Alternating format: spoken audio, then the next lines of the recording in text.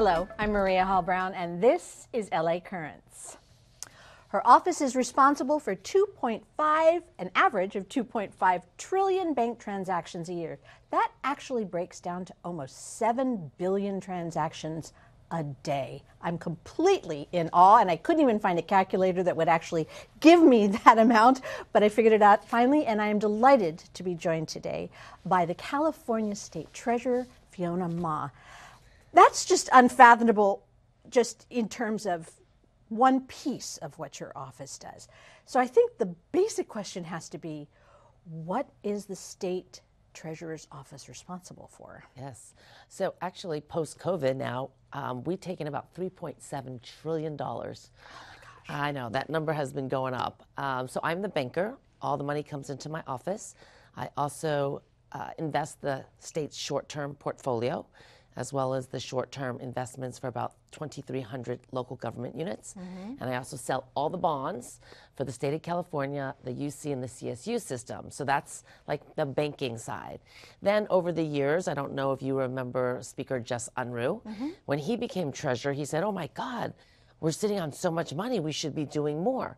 So now I fund and finance affordable housing, public transportation, schools, affordable housing, green energy, garbage and recycling, advanced manufacturing. I oversee 4 savings programs, and that's just within the treasurer's office. All right. So something must have attracted you to this position, because I don't think there would have been anything more terrifying in my world for someone to say you're responsible for finances and for investments and for distributions of funds. That would have just been, let me work on Parks and Rec. So what was it about being state treasurer that appealed to you, and what did you think you could bring to the office? So I am a certified public accountant by training, a tax accountant in real estate. And so my parents were really happy when I got my bachelor's in accounting and my master's in taxation. Then I started my own practice, and I became president of a small business association. And then I started veering toward public service and thinking, oh, I want to help people. Maybe I want to run for office. So my parents were not happy. So 8 years later, my parents moved to Las Vegas. I was able to run for office, and I ran for the San Francisco Board of Supervisors. Now, that is kind of terrifying. I'm good with numbers, but all of a sudden, you know, you're out there, it's policy, you have to go in and fight, you know, every day in City Hall, and then your constituents are always calling you. So then I got elected to the State Assembly. Again, out of my wheelhouse. It took a long time for me to kind of get into the flow. I'm not an attorney, and so, you know, that's all about legislation and laws. And then I ran for the State Board of Equalization. So now that has to do with taxes, sales taxes. We heard appeals, income tax appeals, sales tax appeals. So that was a little bit better. And now as state treasurer, I'm kind of comfortable in this position, having done all those other positions and my background. And actually, when you were elected state treasurer, you made history for a few reasons. First of all, you mentioned one of those very upfront. You're a CPA by trade. You were the first woman of color in that position. And you are the first, you actually won by a huge amount of the vote. Obviously, that must have felt pretty profound at the time. You've been in the office working since 19, now kind of looking back at that. What does it mean to you to have those designations and to have that sort of honor of being in that category of history? I think the voters appreciate that I do have a accounting and finance background, but because of everything I've been doing, I know where the pots of money are. Right. I know who to call to get things done. I came from the private sector and now in the public sector, so focused on streamlining and making things easier for the constituents. And I go around the state. I love to travel. If you follow me on social media, I go everywhere and post everything that's amazing about this state. But while I'm out there, people want to know. I want to come to California. I want to expand. Today we're at Rivian in Irvine, and they want to expand, right? But for tax incentives, tax credits, you know, they're like, why, you know, is it so hard? Or, you know, why don't we have more for this if we're going to be this e-mobility, you know, state? And so those are some of the questions that I have to answer, and then I have to relay back to the governor, to the people that work for me in terms of trying to find buckets of money, trying to incentivize people, companies to stay here in California and grow here and be a little bit happy to pay the sunshine tax, right? I know people complain about that, but where else would you want to live? You know, I was gonna ask that a little bit later on, but you've opened the door for it. California is very progressive in a lot of ways. It has a lot of hopes and dreams for the future and for the health and well-being of all of the populace here in California. But with that comes a price tag, and there have been a lot of grumblings that, you know, those price tags are prohibitive for business, and people are taking business out of the state. And there's, you know, obviously nuance is imperative when you talk about this. But how do you make those balance, and how would you speak to someone who says, I'm getting out of California because it's too expensive to do business here, while we're trying to make these moves towards a cleaner, healthier, and more hospitable environment? Yeah. So I always tell the business sector, I said, listen, do you know who your assembly member is? Do you know who your senator is? Have you gone down to your city council? Do you know who your city council member is, right? And if the answer is no, then how are they supposed to know what the struggles are, what the difficulties are, things that need to change in order to make their lives easier so that they can stay here? So that's what I do. I challenge a lot of the business people that say, oh, it's so difficult, don't you understand? And I say, not really, right? So get involved, number one. Number two, every state has to balance its budget, right? So people talk about Texas. Well, Texas property taxes can go up and down every single year, so it could fluctuate. We have Prop 13 here, so at least you know you're not going to lose your home because property values have gone up. So, you know, there's these little nuances to the tax law, even though people think, oh, I want to move to Florida, I want to move to Texas, I want to move to Arizona. Well, it is hot right now, okay? May not be as diverse as we have here in California. We have a lot of entrepreneurs. We have great higher education institutions. People want to come here. They want to get things done. I mean, this is the land of Silicon Valley and Hollywood and, biotech now and electric vehicles and hydrogen. I mean, everything that's happening that's cutting edge is still happening here first in California. And to your point, obviously large, diverse, highly populated. It is what, the fourth largest economy, or are we fifth or fourth? Fifth or fourth, where we're I mean, in the world. I mean, world. It's literally a country unto itself. Exactly. And so all of those issues have to be addressed. How do we remain, I mean, first of all, how is that determined? How is that designation of fifth and or fourth economy determined? It's usually the gross domestic product, so how much money the country takes in. So Germany still takes in a little bit more than we do, but we are definitely catching up. Oh, wow. Okay.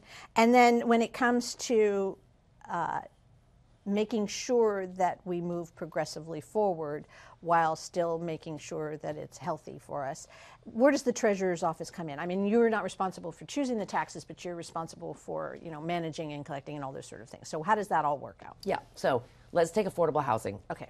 I oversee the tax credits and the bonds. And so when I first started, I decided to combine the two agencies because the left hand wasn't really talking to the right hand. And if we're trying to get the bonds and the tax credits out to build affordable housing quicker, we need to better align. So we have one application now, all the terminology aligns, all the deadlines for filing align now. And so that makes it much easier for the developers to come in and apply for these tax credits. So that's like just one example, but everything I do, I went to visit some crisis stabilization units today, and being able to see what they're doing, work with them, because a lot of them sometimes have difficulty in meeting the deadlines, getting their permits done. Sometimes it's neighborhood opposition. And so we have to be open to that and say, okay, we get it. You know, one had eagles, like an eagle that was nesting on their property, so they couldn't do any new construction, right? So we have to be a little bit more flexible instead of saying, I'm sorry, you didn't make your deadline, we're going to pull back the money.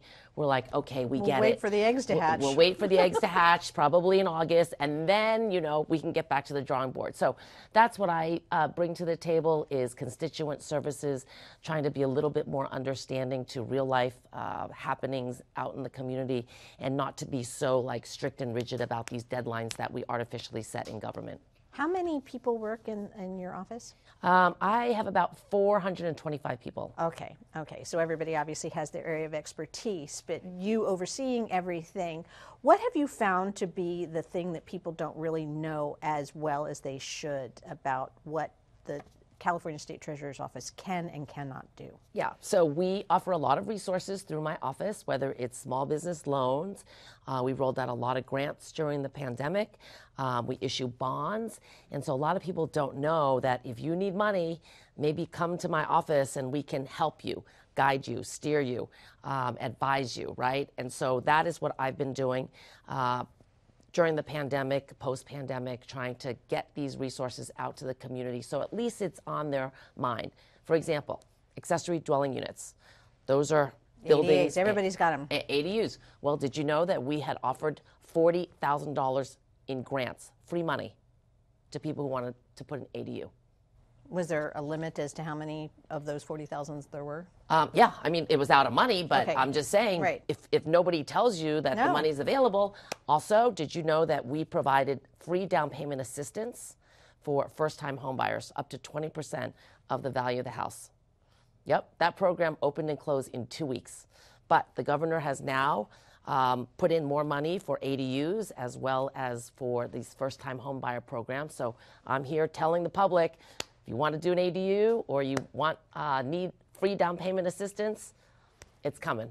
So when it's something like free down payment assistance, first-time buyers, is there a economic qualifier? You have to make less than or more than, or you have to have a certain amount of monthly income, or you have to have a house, or sorry, you have to be in a certain geographic area or that kind of thing? Yes, I mean, there's all sorts of rules and regulations. Got So it. you just have to go on the website. They publicize it usually before the money is available. So you have to prepare yourself too, because by the time you hear it on the news or see it in the newspaper, the money's probably gone. Right. So we need to do a better job in government of letting people know that these resources are available and when they're coming, and to prepare people.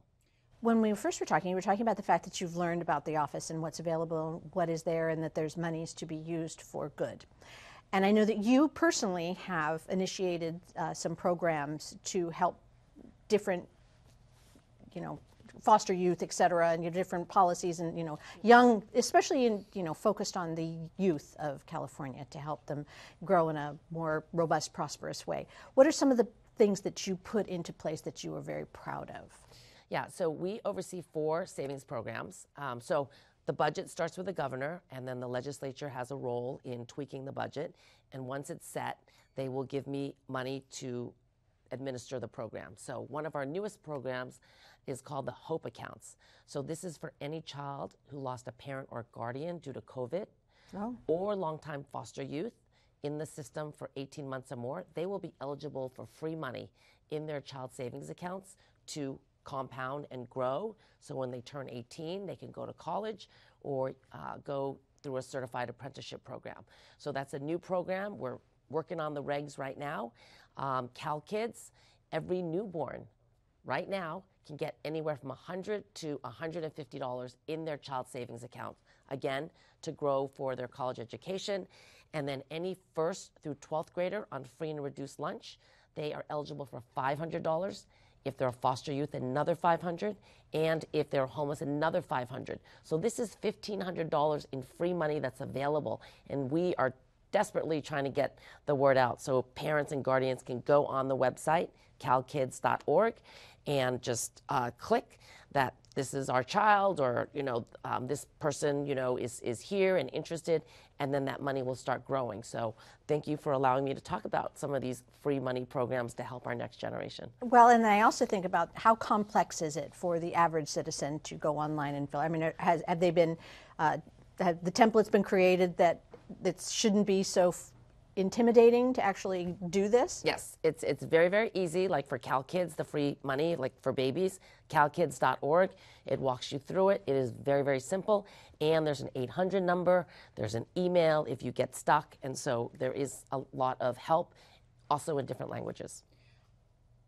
California, being as robust as it is in a lot of different urban areas, you're sitting here in Los Angeles. How closely do you work with the cities? How does that division of state and city work when it comes to budgets, money, finances, opportunities, et cetera? I do invest for 2,300 local government units, so Okay. they give me their excess cash and I invest, so I'm able to keep track or be in touch with local governments. The more money they give me, I know that they're doing well. If they're withdrawing money, I know that they may be in cash flow difficulties. So that's one way for me to track. The other ways are, obviously giving money away for all these different programs. A lot of them depend on local funding to meet that capital stack. So constantly working. I just was on the phone with a member of the Board of Supervisors in San Mateo today talking about an affordable housing project. So people know to call me, to check in, to ask about the process or, whether their project looks like it's a good project or what else they need to do or, who they need to reach out to for Caltrans. For example, right? They're trying to expand and they need their road expanded. They need more resources for a wastewater treatment plant. Who do they call? So okay. That's kind of what I do, and that's my specialty. There was an influx of federal money, obviously, during the pandemic for emergency, and now all those programs are pretty much closing down, shutting down, and getting back to where they were. And we were known as having an enormous surplus, that we were extremely healthy, that we could, there was a lot of conversation about funding programs that had that needed the influx of cash or that needed to become more robust and everything. And then there have been the, but wait a minute, there's decreasing revenue predictions, and, should we be doing that? Are we moving into a deficit? Should we be touching the reserve? So where are we? Okay. So I was kind of surprised because, COVID hit and I'm the bank. So I and 100 of my team members went to work every day because if the Bank of California closes, we all shut down. Sure. So I was worried every day, many sleepless nights, but lo and behold, that first year we saw a $46 billion surplus, which surprised me.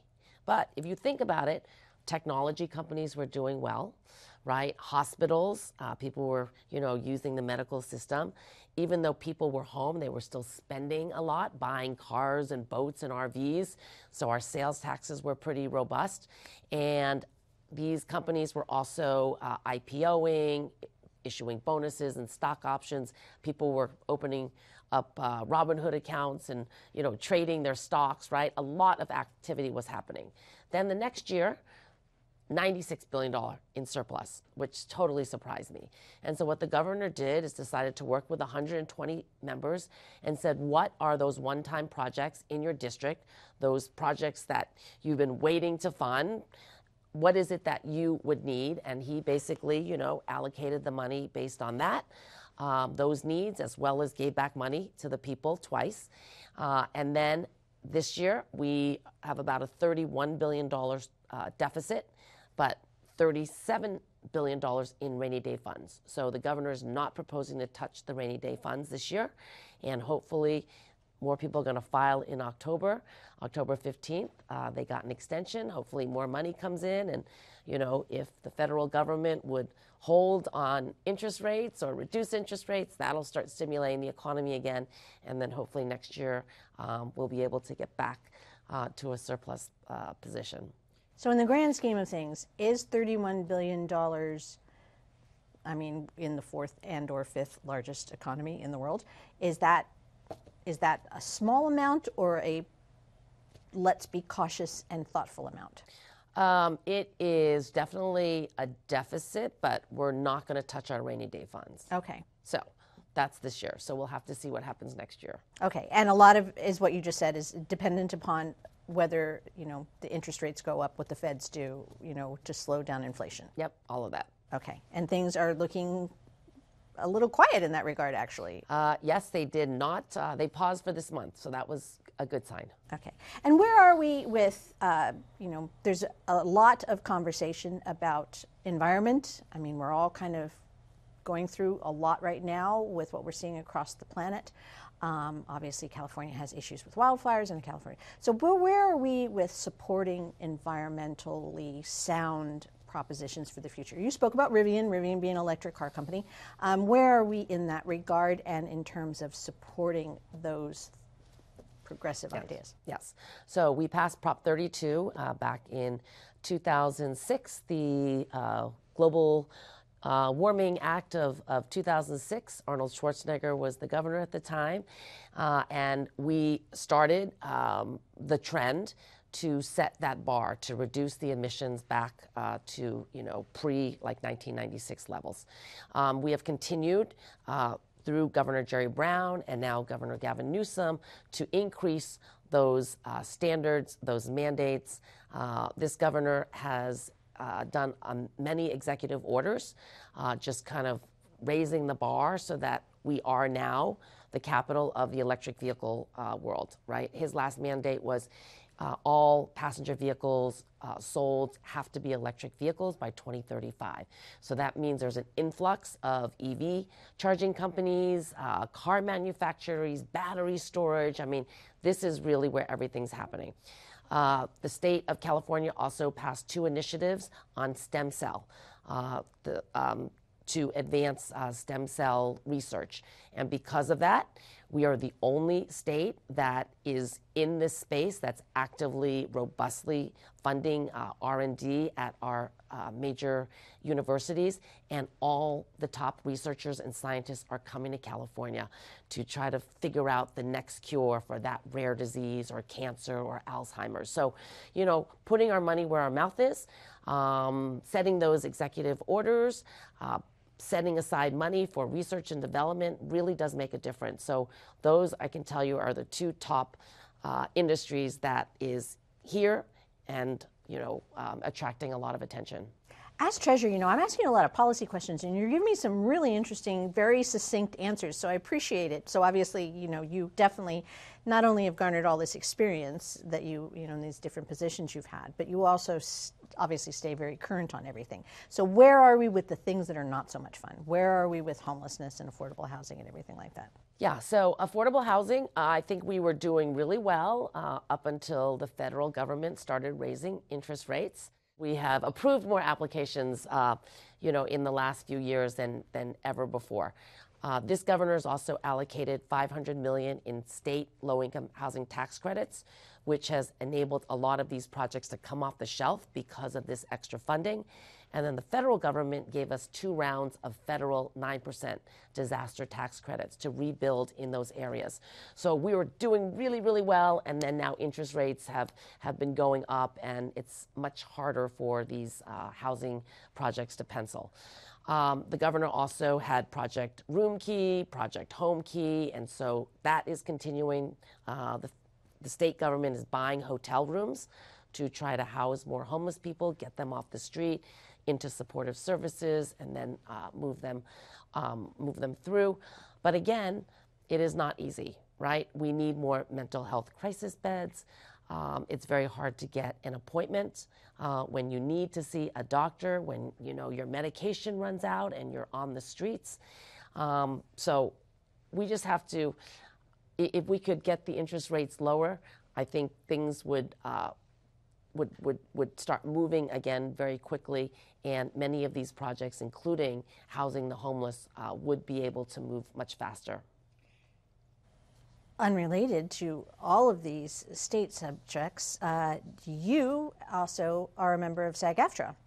So did you dabble in film and television at one point in time? Yes, I did. So when Willie Brown was the mayor of San Francisco, Willie Brown is an avid movie critic. He would write a column and go to all the movies and talk about them.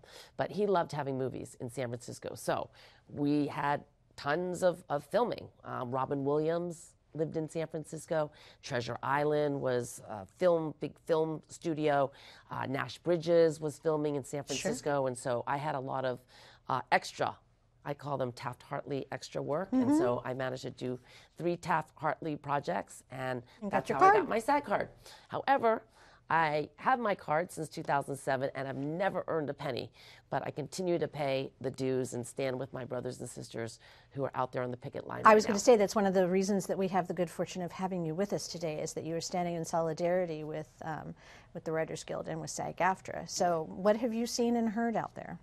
Well, things have changed, right? Post-COVID, a lot of streaming companies have come online, a lot of content's building, and AI. For example, I did not know that, the studios would like to use someone's likeness in whatever format they want without paying them any residuals.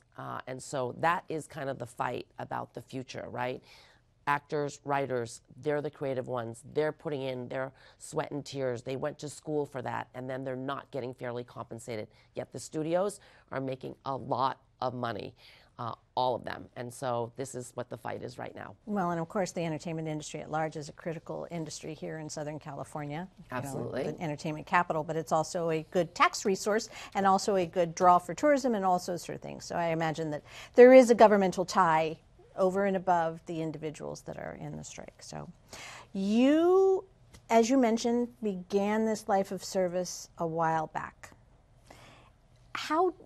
What is your belief that government offers to, to the populace at large, but that also allows you to say, I'm giving my time and energy and passions towards this pursuit? Yeah, I think government does provide the safety net. I think that's first and foremost. And a lot of people always say, well, why doesn't government act more like business? And I said, well, when business is doing great, everyone has a job. That's great, but when the economy goes down, people get laid off, all of a sudden, they don't have a job, they don't have health care, they don't have retirement, and then who's going to assist them? That's government. So government and business are not alike, but we work hand in hand, and it's important that both are doing their job. So government needs to be more outward facing. They need to be more constituent friendly. We need to answer the phone. We need to return people's emails, because that's when people get upset, is when government... They're ignored. Ignored, and they're not getting the services or the answers. And so that's what I try to focus my office on, is trying to make sure that we are accessible and available. I set up a website, an email during COVID, and people can still use it, and that is askfiona@treasurer.ca.gov. And Catherine Asprey, that's her one job, is to make sure that she connects with constituents and make sure that they get the help that they need. Are your parents now proud of the fact that you went into a life of government, and are you a public service, I should say, actually? And are you still enthusiastic and passionate about it? Yes, my father is finally proud that I am the treasurer of the 5th or 4th largest economy, so he does not bug me to go back and do taxes again. Yes. Very cool. And do you want to continue? I want to continue in public service. I'm not ready to quit yet, so I am running for lieutenant governor in 2026 and look forward to the challenges. The lieutenant governor sits on the UC, CSU, and community college boards, chairs the Lands Commission, as well as sits on the Coastal Commission. So again, more environmental opportunities, as well as improving our public education system. So I'm all about that. Very cool. All right, so if someone wants to find out about the Treasurer's Office and find out what you're doing and find out how they can access some of these programs that you have so generously shared with us today, what's the best way for people to find out? Yep, my website is www.treasurer.ca.gov. Everything is on my website. If they want to follow me for business, grants and loans and programs, you can follow me on Twitter at Fiona Ma. And if you want to check out my dogs and my dad and my husband and my family, then that's Instagram and Facebook. Very nice. Well, it's been a pleasure chatting with you. This has been really, really wonderful. Thank you. And come back. Thank you. Thank you, Maria.